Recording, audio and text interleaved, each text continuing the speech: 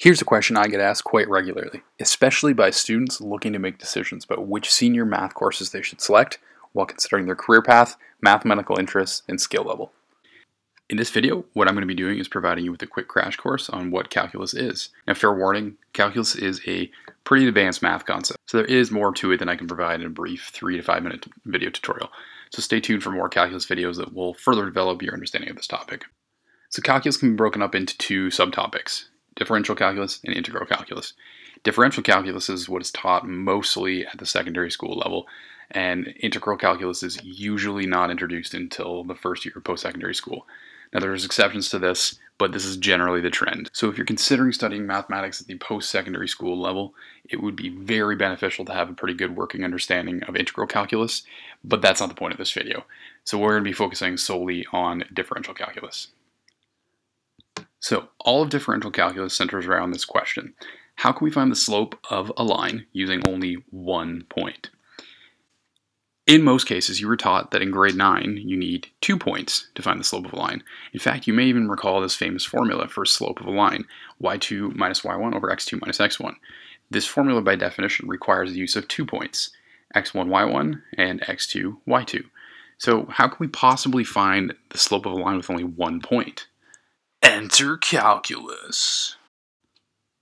So picture that I have a function, a nice little curve here, and I have 2 points on the function.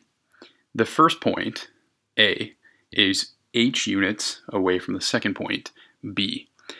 Now I know this notation can be a little bit confusing, so feel free to pause the video and digest this a bit.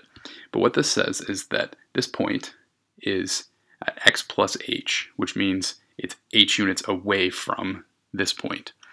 And this y value here, f at x plus h, just means if I sub in that x plus h value, I get the y value that corresponds to it. So take a second to process that. So this blue line is what's referred to as a secant line, and it's very easy to find the slope of a secant line using the slope formula. We have 2 points, we sub in y2, y1, and divide by x2 minus x1. However, this is not calculus. What I can do is I can make the distance between these 2 points very, very, very, very small.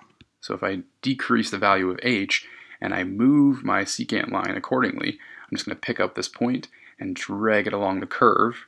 You can see I'm making the distance between these 2 points very, very close to 0.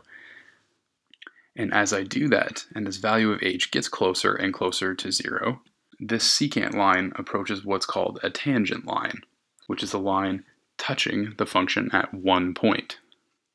So as the value of h gets closer to 0, we get a better and better approximation for what the tangent line would look like, and I'm able to get a better and better approximation for the slope of that tangent line. Remember, this was the fundamental question we were hoping to answer. So I can use the slope formula with the values of x plus h and f at x plus h to find the expression for the slope of this tangent line.